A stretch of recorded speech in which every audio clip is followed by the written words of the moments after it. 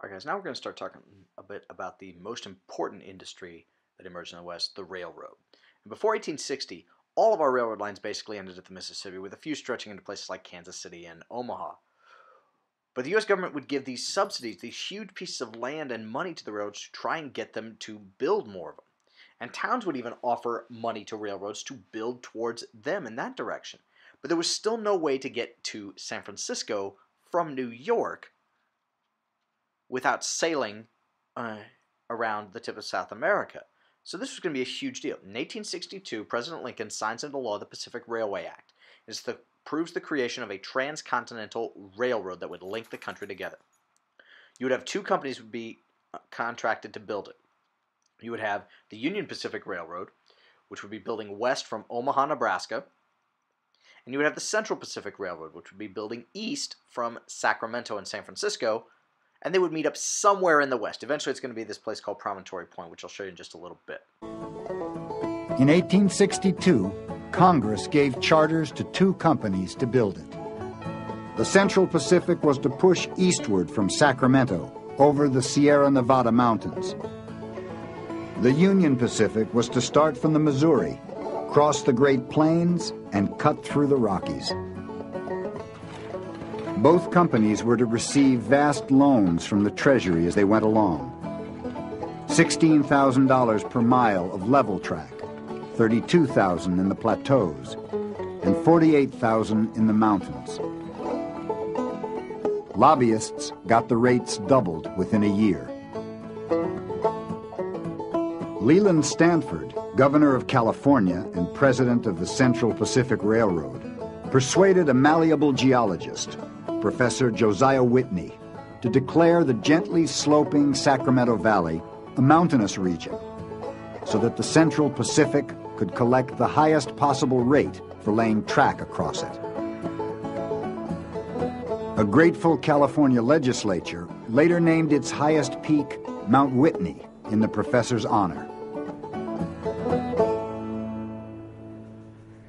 Congress also promised each company 6,400 acres of federal land for every mile of track it laid. The railroads got the right-of-way, and along the right-of-way, miles and miles of what was then the government's land. When you added it all together, it was a gift roughly the size of California plus most of Montana. How the railroad was given this money is that they were given also these huge pieces of land, 10 square miles on either side of the track in a checkerboard pattern, to use as they will. And what ends up happening is the railroad is now able to not only have the right-of-way, control of the direction of the railroad, but also all of this extra land that they can then sell to farmers. In Nebraska, some 10,000 men were at work on the Union Pacific, heading west. Most were immigrants from Ireland, but there were also Mexicans and Germans, Englishmen, ex-soldiers and former slaves, an army of workmen moving across the plains with military precision. There was no time for rest. A 20-car work train housed and fed the men who rose at dawn.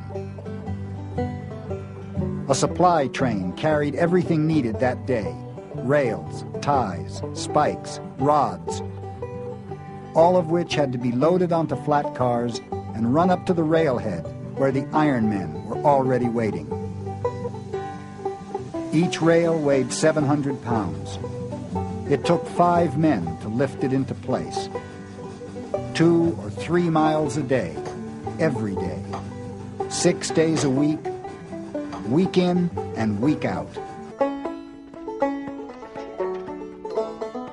While the Union Pacific moved west again across the Great Plains, in California, the Central Pacific, after a fast start, had gotten stuck in the Sierra Nevadas. The mountains seemed impenetrable. And to make matters worse, Charles Crocker, whose job it was to break through them, could not seem to hold on to his workers. 3 out of 5 stuck with him just long enough to get a free ride to the railhead, then set out on their own for the Nevada goldfields. His plans called for a workforce of 5,000. He had fewer than 600. Desperate, he suggested to his superintendent of construction, James Strobridge, that he try the Chinese, who were eking out a living working the gold and silver tailings abandoned by others. Strobridge was against it. He thought the Chinese were too small, too frail. They had no experience building railroads. Crocker told Strobridge to give the Chinese a chance. After all, he said, they had built the Great Wall of China. Before long, 11,000 Chinese were at work on the Central Pacific, and Crocker was advertising for more in China. But hard work alone was no match for the Sierra Nevadas. Strobridge worried that his Central Pacific was falling even further behind in their race with the Union Pacific, and soon armed the Chinese with black powder to blast their way through.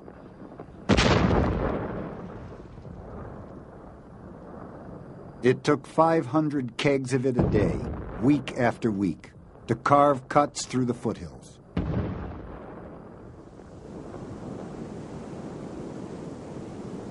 And then they came up against a face they called Cape Horn, solid rock nearly straight up and down, 2,000 feet above a raging river. There were no footholds, but the Chinese were told to make a ledge in the cliff, wide enough for a train. My grandfather was one of the people that they put in the baskets because he was small and light. And what they did was they would be lowered over cliffs, and they would drill holes, and then they'd set the dynamite in them. And then they'd light the dynamite, and then they'd pull them up by the baskets, and then they had to get out of there before the dynamite exploded.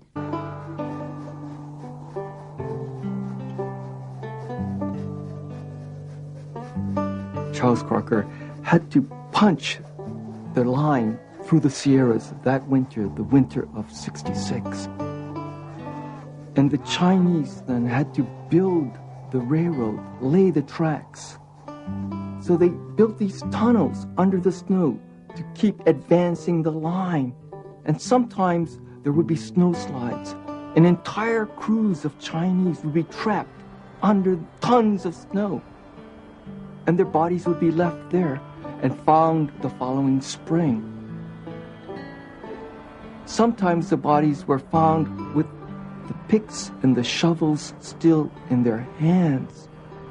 The problem was that this was a heavily scandalized building because the Credit Mobilier Company, who built the railroad, bribed congressmen with stock in Credit Mobilier to continue funding the building of the railroad. And the men would get rich whether the railroad worked or not. And the worst part about it was the guys who ran the Union Pacific were the same men who ran the Credit Mobilier Company. And so it was a massively scandalous deal that affected President Grant's administration.